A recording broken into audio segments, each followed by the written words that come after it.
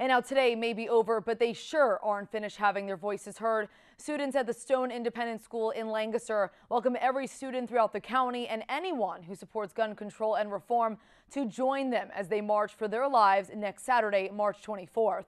They'll be meeting at Clipper Magazine Stadium and will march to Binns Park, where there will be speakers and performances. Senior Jacob Russo says adults and politicians who say that he and high school students around the country are too young to understand couldn't be more wrong.